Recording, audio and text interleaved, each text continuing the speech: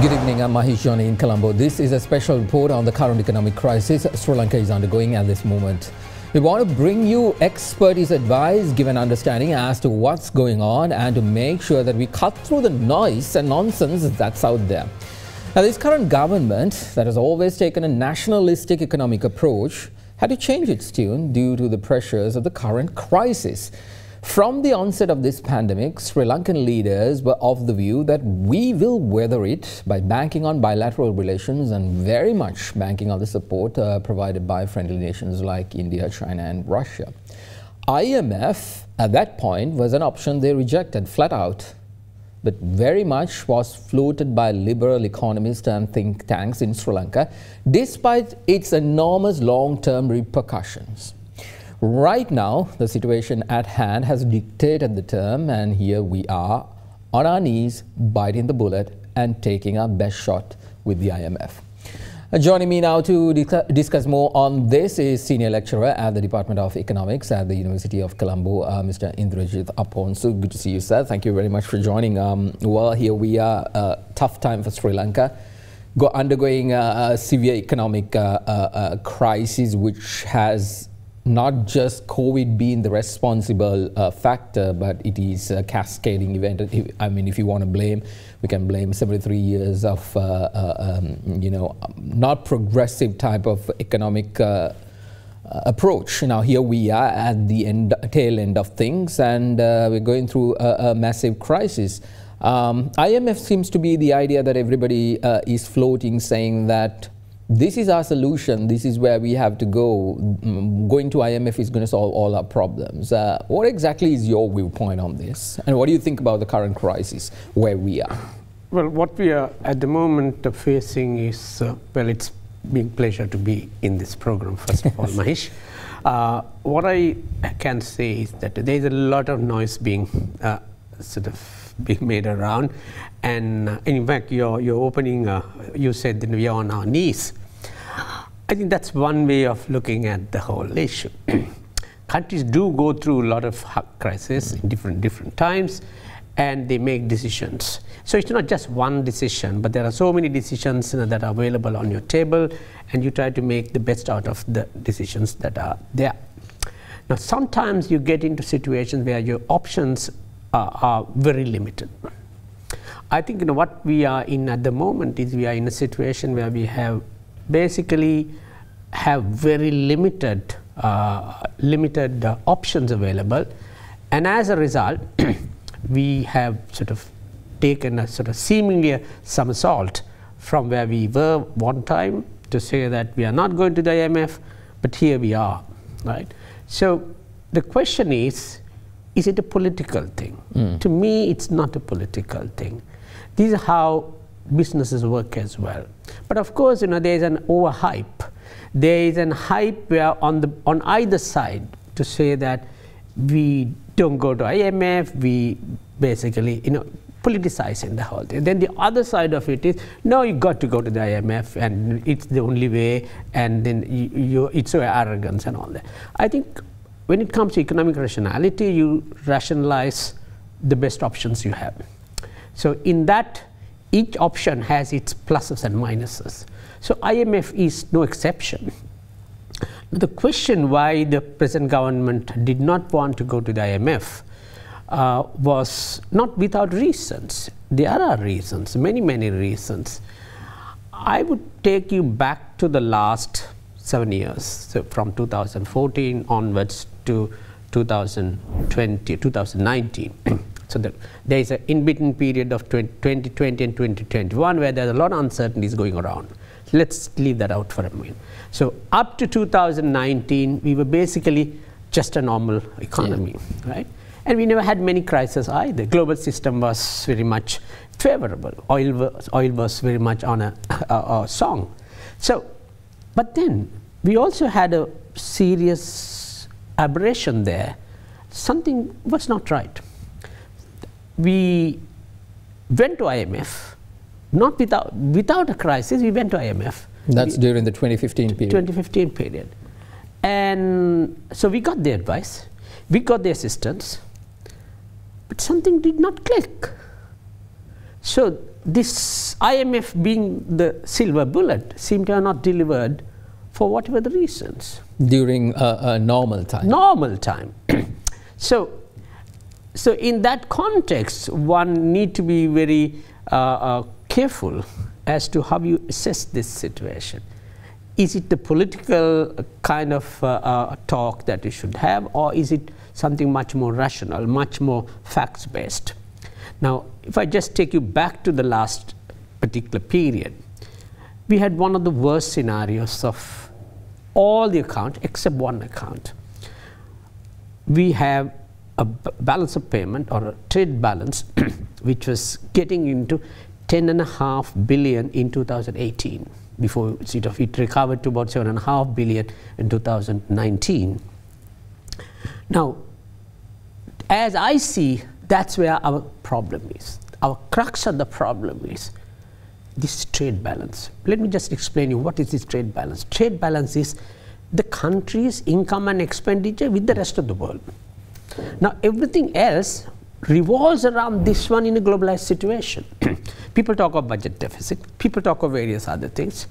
These are a bit nonsensical. Of course, they are relevant, but they are not the most important issue that we have at hand. So our major challenge is how do we fix this trade balance deficit?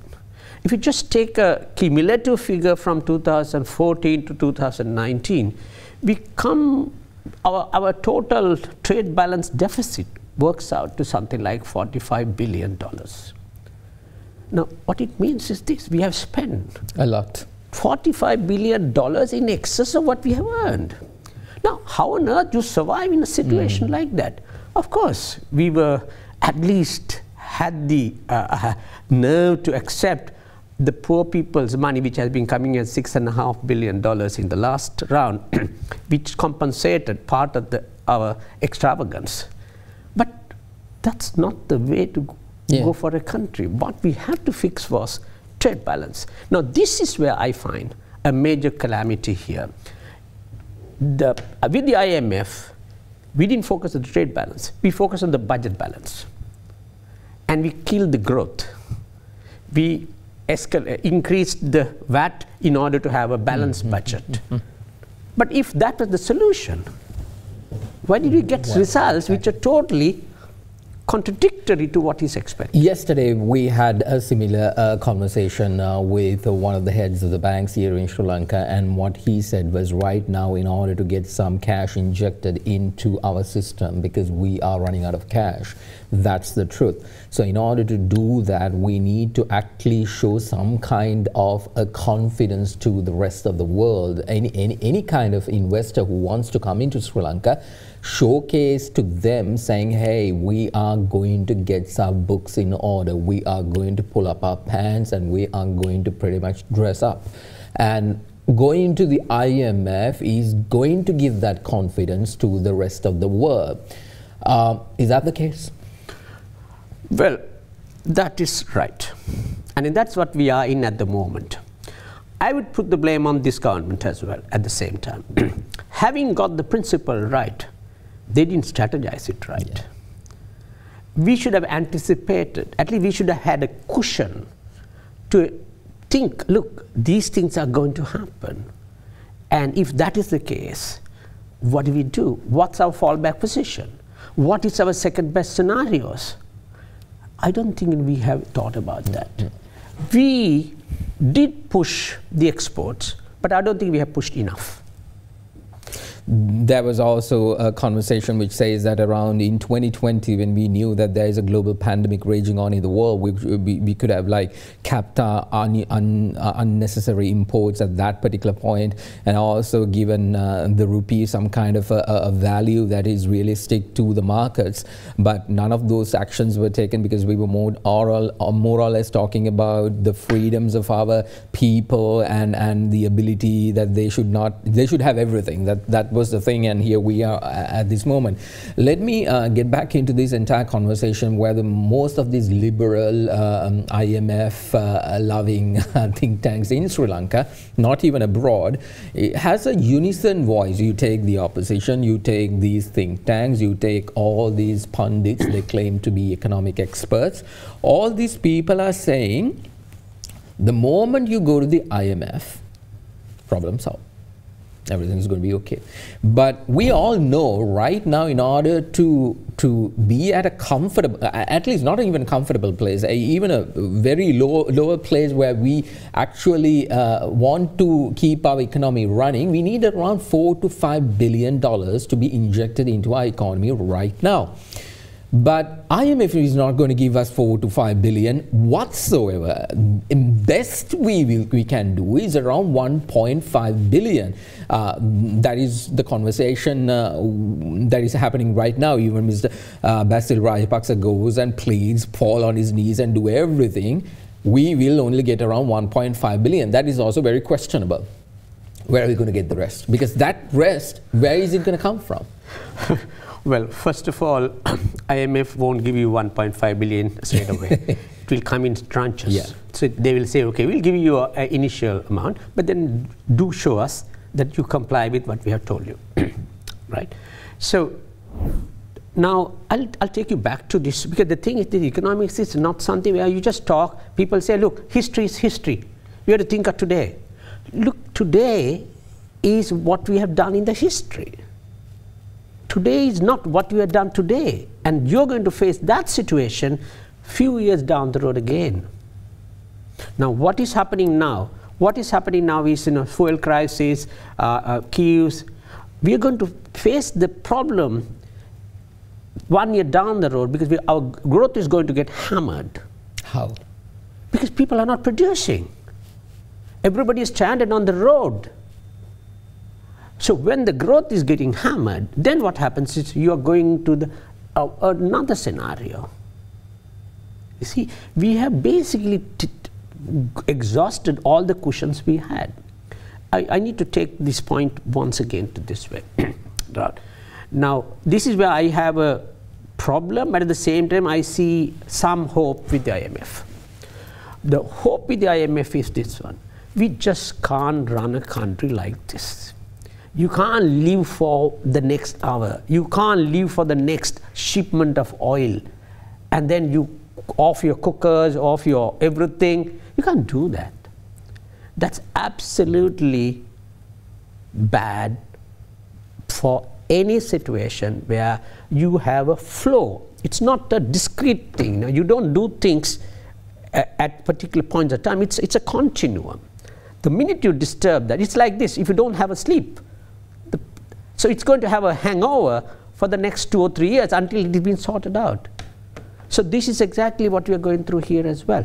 Now, my point is this. When we come to the last regime time, when the IMF came, that is very important for people to know. It's not as if IMF was not here. They were here in the very recent past, because this idea of we have never gone to the IMF in the recent past or in recent economic conditions is what most of these think tanks are floating around. But we were there 2015, 2019, that particular period, which was just 3 years away. We were there and they were here. Let me tell you, I need to sort of be a little more specific here. When the IMF came, what it did to us was, we were given more opportunities for credit cards. Okay? So, IMF coming here gave us more indulgence. We hammered the trade deficit to 10.5 billion. We hammered ISBs, 12.5 billion. How did you get 12.5 billion ISBs, international sovereign bonds? Because IMF stood with us. And so they said, all right, okay, we can give you guys. So we got cash. And we didn't have the necessity to fix the problem. We let the problem pass. My fear, if we get into the same mindset now, we are already there. Well, let me put it this way, still you can manage it. You stand with the IMF, let the IMF support you, give some breathing space, oxygen. At the moment, we are running short of oxygen. Everybody is gasping for air. But this conversation with the IMF is not going to give us that immediate oxygen we need, because this conversation is also going to take another 5, 6, 7 months down the line. How is that a solution? No, no. These are again the other issues. People talk off the cuff. People say restructure debt, and some people even say default debt. Yeah. I think in a lot of economists don't understand what they're talking, and we are disconnected from the real world. We are blackboard guys. We have textbooks which says if you do this, it happens, do this. 100%. But go to a financial market guy. He works in an entirely different way. Actually, what we are at the moment facing is not an economic problem, financial problem. We have a shortfall of cash, dollar cash, right? If the IMF comes, what will happen is, at least on the overall scenario, global scenario, they'll say, okay, now this guy has got some support, right? There must be some relaxation, some kind of openings to have some cash there. But what this government did in the past, although it was insufficient, was that they were able to get some immediate funding, because bilateral funding is the fastest way of getting things out. Okay, so but the thing is, why then? What went wrong? What went wrong was this: in 2021, we have the highest imports bill. How come that? How did that happen? We didn't import cars. We didn't import, cars is a fairly substantial amount of, and we probably did not go to the same kind of oil imports as well. Yeah. Right? Now, how did that happen? Now, that is where the problem is, when you don't have a strategy, where you have not thought through properly how it operates, then you get into serious shocks. Now, let me take the exchange rate matter as well. Before that, I want to take a short commercial break because there's a lot to talk about the exchange rate itself, and I want to give the due diligence of taking the time and actually explaining it. You're watching our special report on the current economic crisis. We'll be right back.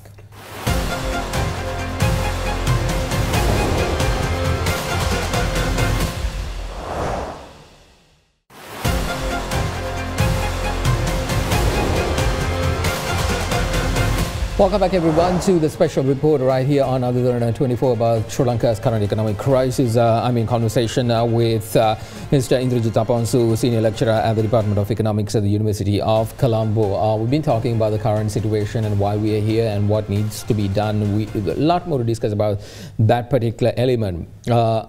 Aponsu, one of the things that catalyzed this whole matter. Even yesterday, I raised the same question from the head of a private bank here in Sri Lanka, was the forex market. Earlier on, the reserves was a problem. It was dipping, dangerously low.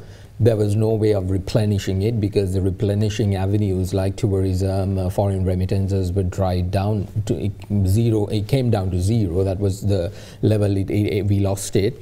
And in order to support the level what we lost, we did not have any avenue in order to put anything back into that pouch. So here we are in this drastic situation where everybody is saying we should have done more in order to keep our reserves up and running. And even organizations like Verite Research, one of ultra-liberal thinking economic organizations here in Sri Lanka, and they are the ones who's vouching for everybody to go to the IMF, because I know when you look at those people that they have never lived through anything, because it's kids per se. But that's a different matter. But what I want to ask is, what they say usually is, hey, look at Bangladesh, look at India, look at Pakistan, all these countries around us, they've done very well. Their reserves are right up there. And here we are dipping to the, I think they had a graph also, which they pretty much predicted and said, this is the reason reserves were not, it's not here. And then in order to support that, we had to come up with letting the rupee float, and all those cascading events occurred. It impacted the fuel price. It's impacting every price structure in Sri Lanka right now. Here we are, reserves. Was that the problem? And what exactly do you think of their argument? Well, I happened to listen to a recast of what Veritas has said.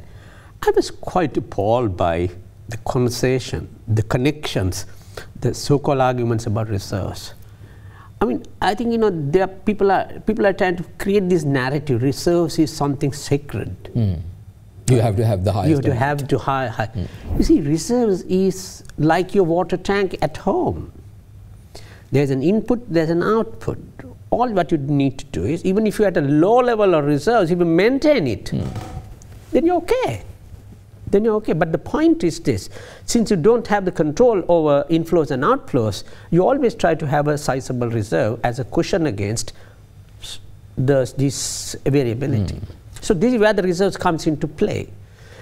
It's not the question of I have 7 billion reserves, 8 billion reserves. I'm comfortable. Now, last government did have the reserves because you borrowed. So when you borrow, the cash comes in, and as long as the cash comes in, your reserves are high. But the minute you have to pay back a loan, which are especially the ISPs, you suddenly see your reserves dip massively. Now, this is where the real challenge comes in. In the case of long-term borrowings, you always have this breathing space.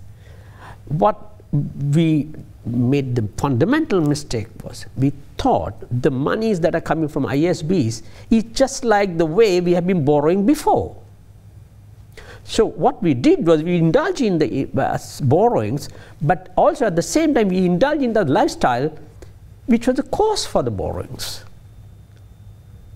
Now the question is, where do we plug it? Now this government, when they came in, they said, okay, we take it very seriously.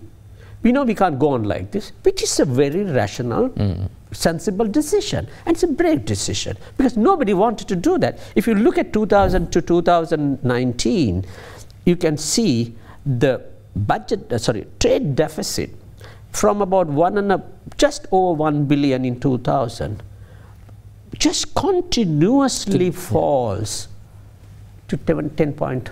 Now, people don't see it as a problem.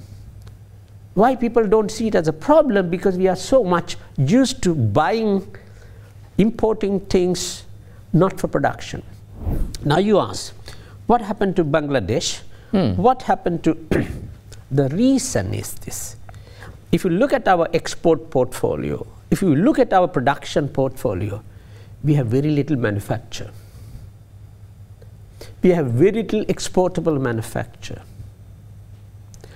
Bangladesh is not a highly diversified country, but still they have managed to at least reap the benefits of garments in a much larger way. And nobody's talking about this particular fact. Their political approach has been consistent for many, many years. They never change from, if they want to, I think the garment industry itself has been an industry that has been flourishing for more than 20, 30 years. So it is a continuous argument we've been also making in this country, saying we need to have consistency in our economic policy. Just because the government changed, we can't scrap from zero and start from, and that's exactly what we've been doing. Here the end result, we don't have a proper income to the outgoing of money. Let's talk about the other aspect. Can I make a small point? Yeah. See, I mean, in that respect, it's very important. Now, see, now, if you look at some of the imports, they're being curtailed now. Yeah. Let's say ceramics, tiles. Now, ceramic tiles, there were 2 or 3 manufacturers in Sri Lanka, and there were many tiles coming from other countries, say China, India, and all, right? And if you talk to these people, they will tell you, look, we were running our stocks, something like 8 months, 9 months of tiles over the last, I mean, not the recent, before, right? So who will want to manufacture, will want to run stocks, 8 months of stocks? you're not going to make a profit. Yeah. Right? Then what is happening when we open up the ceramics imports? I was told, I didn't know about this one. I was told India, for example, there's a massive zone for ceramics manufacture. So they manufacture ceramics and they do it for exports, high value added exports. But in the process, they end up being second grade stuff. Now, second grade stuff is, from a financing point of view, zero cost. We have to throw it away. Yeah. Okay? You send it here at 1/3 the price. Now, how on earth a country will do any manufacture if this is the way we go about? Exactly. You have to understand the global, how the global system works. See, that is embedded with our education, isn't it? Of the people's education. Now, let's take for a simple example, milk powder. Milk powder, we know we have around 2 or 3 companies internally going through hell and back in order to provide the best quality products in Sri Lanka. Fresh milk, Palavatta milk, Ambevela. All these products are absolutely doing well. Yes, they have a problem in giving the product, meeting the production to the demand. But that is something that if we continuously help them, they can increase and they can make sure that they get a good sense for a good bang on the buck. But what do we do? As soon as we get the opportunity, we get all these foreign brands which are coming in and we flood our money back away from this country. And I mean, we are basically flourishing markets in New Zealand, we are flourishing markets in Australia, we are flourishing cows there and making sure that they're having a good time out of our money. And in return, our people think that's the best, whereas we already have the best. That mindset change has not occurred for donkey's years. I need to continue where I stopped. Now, I was talking to the same friend. He said, look, there's a gap now. Now our stocks, not even 1 month stocks are with us now. It's moving. It's moving. But there is a market deficit. There's a huge demand because the imports are not there and the supply is missing. Okay, how do we increase the supply? We have to make an investment. You know what he said? Our problem with that is, okay, we make an investment. Give us the guarantee 5 years of no imports. And even then, if you make an investment, it's not going to deliver goods. It might take about a year. Get the machinery. These are all tailor-made machinery.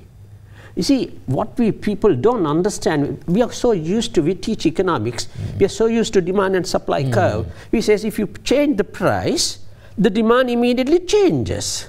Absolute nonsense. Absolute nonsense. Then it should reflect in the fuel queues right now. This is where we are making a fundamental error in reality and academics. And I must tell you, taking this country to this level, we are responsible. Of course. We are given the wrong advice. Of course. And we are so egoistic in our attitudes. That is the argument that I have as well, because what you're saying, like, let's talk for this liberal idea of going to the IMF and say, now this we've been doing for 16 times. 16 times Sri Lanka has gone to the IMF and IMF has given us programs after programs to fix our economy. Did not happen. So 16 times of examples occurring, and here we are, bunch of idiots who have no clue as to what the hell they are talking about, because they have never lived through that 16 times. They don't know what happened in the 60s, the 50s or the 40s or whatever the time, and they read some book from some goon in some donkey country, and here we are, they're coming up and saying, apply this, apply this, apply this. They have no clue as to what's happening on the ground, because if they are saying, tomorrow, if we are at the gates of the IMF and the IMF says, yes, come in, problem solved. That's not going to happen. That is absolutely not going to happen. It's like this. You see, I think this IMF, being narrated in a way which is totally inappropriate. Yeah. Right? From the pro camp and for the against camp. I would think, let's just take you back to that India and Sri Lanka. What they have been doing was they have been pushing manufacture consistently. If you look at Sri Lanka's manufacture in exports, we have had about 25%. Now we are now below 16%. And the lowest has been in the last 5 years. Have been the last 5 years. Right? I have some graphs. I mean, it's shocking where we are now at the moment. Now the question is, I mean, I'd say, okay, let's not blame IMF. Yeah. Let's blame ourselves. Of course. Because the reason is, you go to IMF, we call AWW, Atta Wana Wana. I mean, then you accept what they tell you. I mean, you make your point. Look, these are all human beings. You make your point. Look, this is what we have. This is our position. I think the Sri Lankan government should be negotiating, not compromising on the fundamentals of the economy. If that is the case, we are going back to 2015, 2019 era repeat. We know that taking that handout is going to increase our taxes. That's definitely a thing that they will demand, and we may have to see through. So again, then the promises given by President Gotabaya Rajapaksa himself, one of the key fundamental of his economic policy to the country when he came to power in 2019, well, that's going to slash itself if by any chance if those kinds of things being accepted, but that's a different conversation. Let's take a short commercial break. I'm in conversation with a senior lecturer at the Department of Economics at the University of Colombo, Mr. Indrajith Aponsu. We've been talking about Sri Lanka's current economic crisis, and we need to talk about solutions. Stand by. We'll be right back.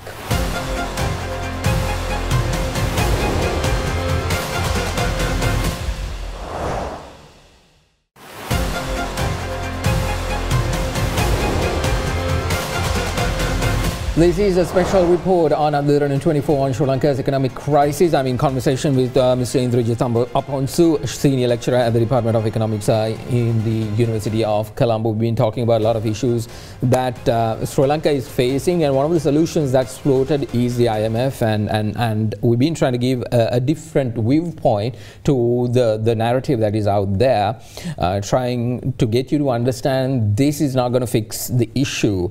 There are other solutions, but it is being told to you that that is the only solution. But if by any chance we sit back and take an assessment of what's going on, there are plenty of other solutions we can bank on right now. Bilateral relations is something that we can be thinking seriously about right now. China is missing in this conversation. As you know, in the previous times, if there is a disaster in Sri Lanka, even some kind of a landslide, China is here to help us. And you need to ask that question, why are they silent? Because that is very vital to this entire problem.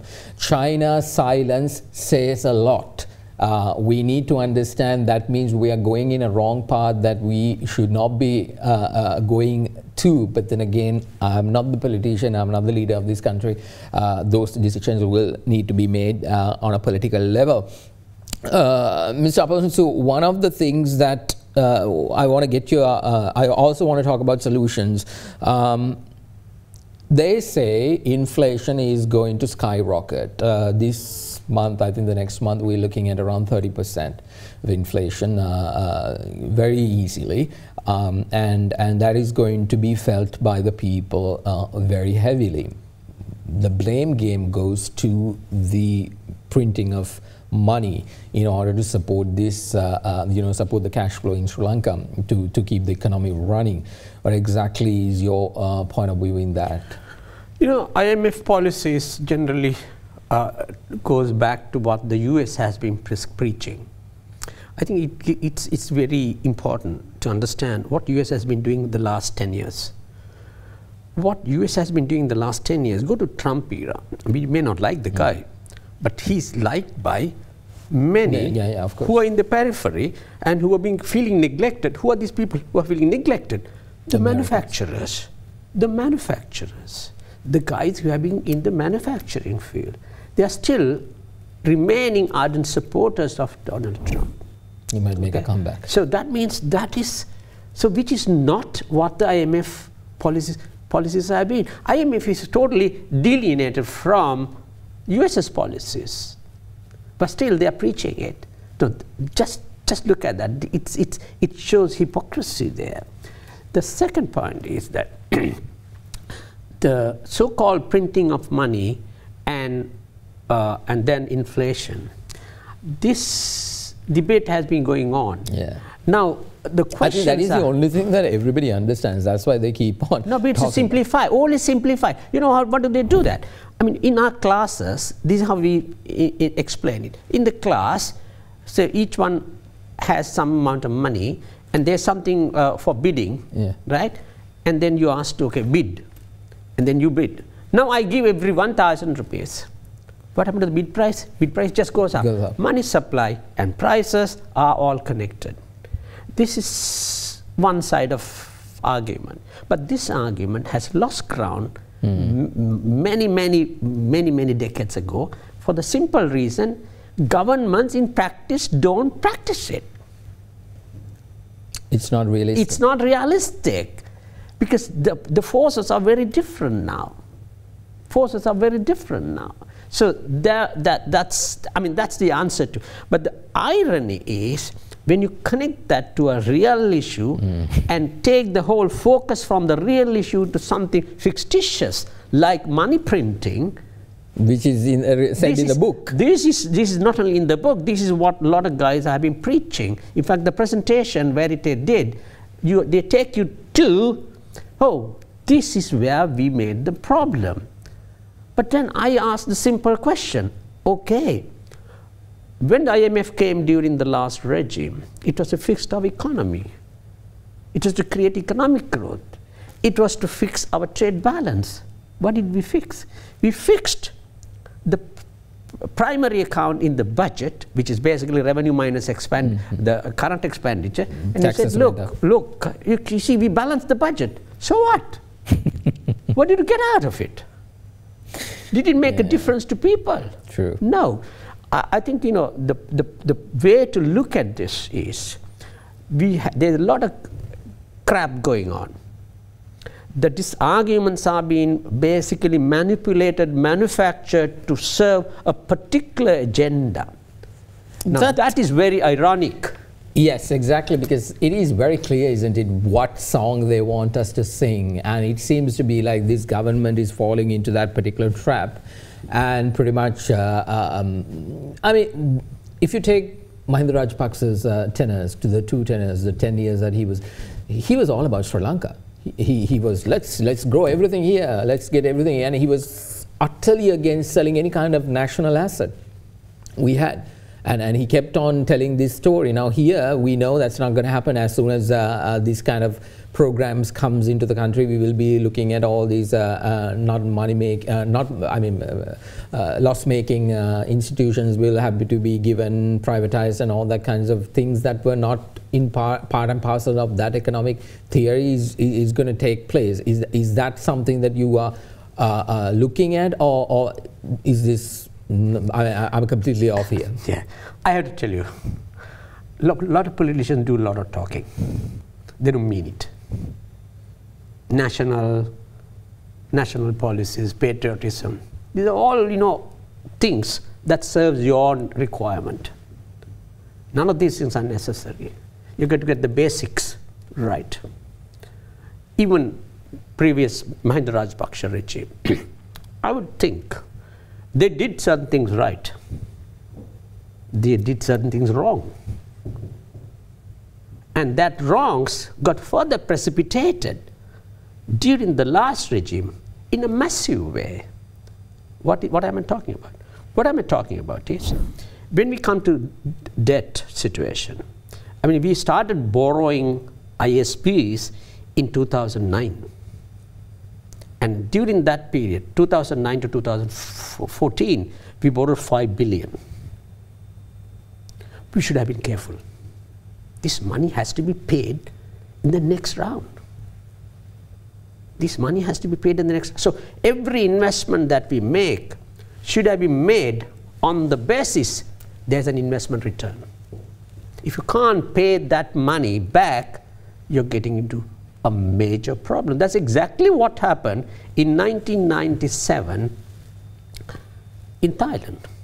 They borrowed money heavily from Japanese banks, because Japanese are washed with cash.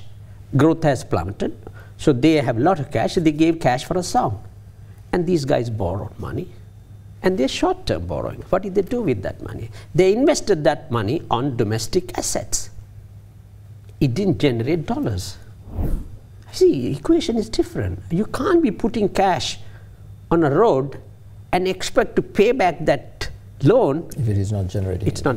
So therefore, there is problem there. We've lost emphasis, because during Mahindra Rajapaksa regime, we had a certain export growth, but the emphasis was very mediocre. We should have pushed it. I think we should have pushed the way we pushed it now. Then we had we have an opportunity. Right now actually, at least we have got it right. We have got it right, but we didn't manage it right. We should have expected. I mean, getting people to accept something that they have been used to for so many decades, import indulgence, is a hard ball. Millions of people who are used to this, changing that mindset requires a lot of strategies, which we didn't do. In your opinion, what is the quickest way, the shortest way, and the correct way we can get out of this? You mentioned about China. I think you're right. We seem to be drifting away from China. It's not a wise thing. It's not a wise thing. We should be keeping our cards, playing our cards in a balanced way. Now, this is again politics. It's seemingly, if you're playing that politics, we are going to get hammered in the worst scenario if in the time to come. So I would think, well, going to IMF has become a necessity now, because at least to accept the political opinions, the pressure, and to say that, look, okay, we are doing our best in the current scenario to ease this pressure. There's a lot of pressure on people. Yes. Lot of pressure on people. Just today I had 3 power cuts. I couldn't do anything. I mean, I'm just trying to imagine how on earth somebody who's living on basic things in the evenings, how do they survive? You can't do that. So that's something that has to be fixed immediately. Because that is going to translate into a massive social unrest, and which is not exactly where this government wants to be in. No, not only this government wants to be in. If you want to focus on a not so popular policy, you have to keep people informed. Yes. Keep them at certain loop with you, and for that, this government should come out and say, look, we're going to cut our expenses 75%.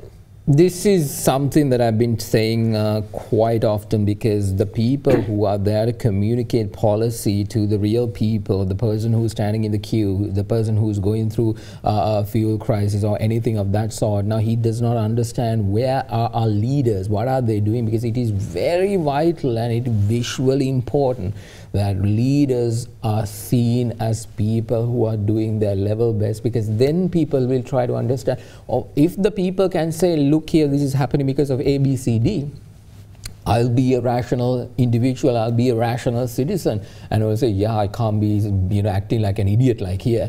Let me also do my part on this. And that is not happening. Power cuts are just happening, fuel crisis is just happening. So that communication error is absolutely vital. Not only communication error, strategic error as well. I mean, planning and also getting into situations where you try to manipulate the market, exchange rate thing should have been handled in a way so that you should have anticipated. Now see what has happened. I mean, you were in 200, now you're at 270. Now see the cost escalations. It's going to upset the whole apple cart. Now on top of that, if the informal market is still offering 290, so you're on another scenario. True, indeed. We will be talking about this entire economic issue all throughout the week. For now, I want to thank Mr. Indrajith Aponsu, the senior lecturer at the Department of Economics of the University of Colombo. Very, very important, pertinent points that you made, Mr. Aponsu, with regard to what we need to be thinking. We can't be getting into this bandwagon of liberal thinking, especially get advice. I heard in another conversation in another program on this channel itself that apparently the finance minister was pretty much seeking advice from young economists who has never undergone any kind of crisis in their life. I don't think I'm pretty sure their parents actually bought the underwear for them to wear on a daily basis. So people like that, and if the finance minister is looking for advice at the wrong place, obviously you will get the wrong advice, and we will be in a bigger crisis. Thank you very much, Mr. Aponsu, for your time. You add to the point. I think if you have common sense, it's not about individuals. It's not about the individuals. That is missing. That is clearly missing in Sri Lanka. Well, that's all the time we have for you tonight. I appreciate your company, and we'll see you tomorrow at the same time as we bring you another side of this economic story. I'm Mahieash, Johnney in Colombo. The news continues right here on Derana 24.